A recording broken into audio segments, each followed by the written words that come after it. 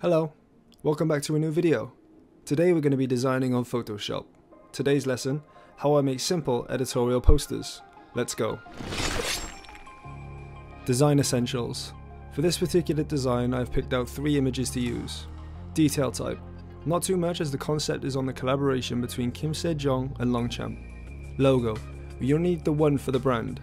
Background images. We will replace the sky and the normal images with a new one and create a more vibrant blue to make the model stand out. Textures. Not too many, subtle textures will do the trick for this design. Other details. There is no real set amount for other details, just keep in mind what it adds to the design and don't make it too busy, and that's all we need. So, on to the process.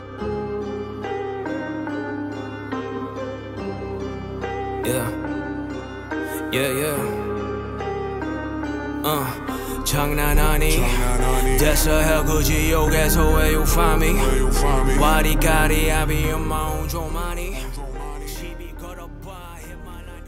The camera raw filter is a huge step in making your images look better than they already are. If you are using photo shoot images, they would have already been retouched, but the camera raw filter is a great way to add in parts of your look and style. You can manipulate them to look the way you want them to. Take your time with this step, as this can really bring your images to life in a more interesting way than they did before. Then, onto further treatment with blending modes. Personal favourites of mine have always been selective colour to increase the look of outfits and skin tones. Then with the curves, to add in more shades to the light and dark areas of the image being worked on. Another thing that I have already done is toning the eyes black and white, but leaving the iris in colour. This gives a real contrast from the black and white of the eyeball to the colour of the iris. Then, add additional brightness to the black and white area you masked out for an even more of an intriguing look. On top of that, I do my regular skin effect, which gives a lot of contrast and smooths out the skin. Create 2 new layers, one named W and the other B for white and black. Set those layers to overlay. On the W layer, turn the brush opacity down to 30%. Then, use a soft white brush and go over the light areas of the image that are already there. This gives additional lighting and contrast for the next step. Once that is done, move on to the B layer. Turn the brush opacity down to 15 to 20%. Then do the opposite.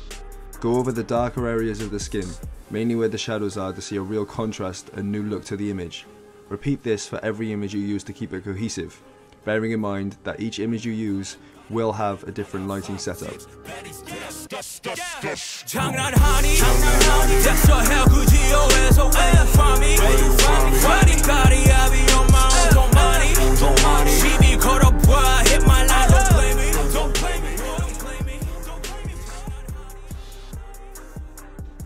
Now let's talk composition.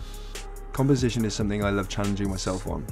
You always have the option to try something new, as each photo shoot you work with offers a different style and look, which gives you, the designer, a brand new opportunity to use your creative talent.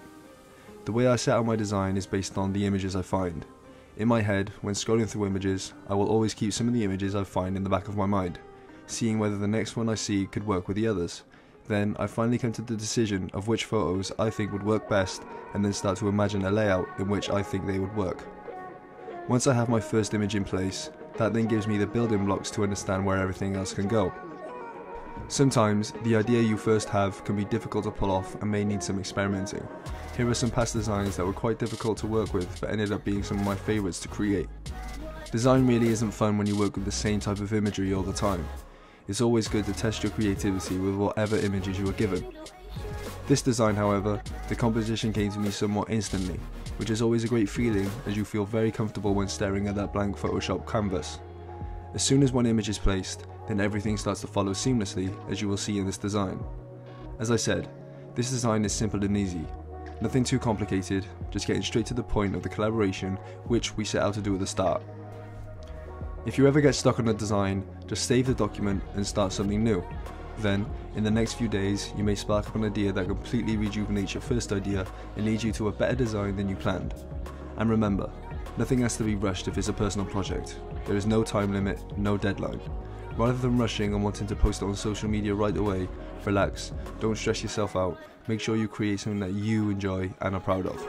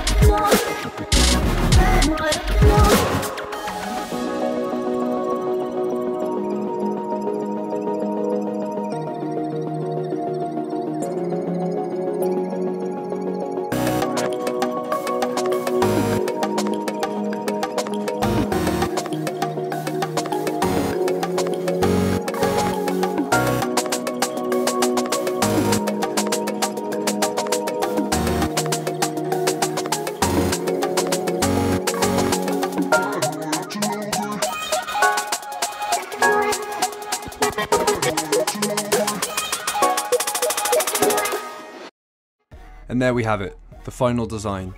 Took approximately an hour and 30 minutes, which isn't as long for a design, but I wanted this design to be easy and simple.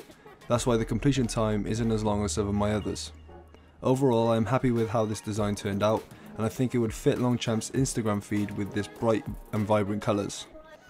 As there is nothing complicated going on with the design, it gives the audience an easy time to look at it, see the details and process the details behind the design. With the cut off images on the right hand side, that was a choice I made to intrigue the audience into wanting to see the fully blown out image of the product, driving the users to the website and wanting to see more. Hopefully you guys have learned a bit about my process and understand not everything has to be complicated in terms of getting a message across in a design. Personally for me, simple and clean design is always the best for when you are introducing a product as clean cut as the bags Longchamp are advertising here, so collectively it works together. Thank you for watching and more videos coming soon.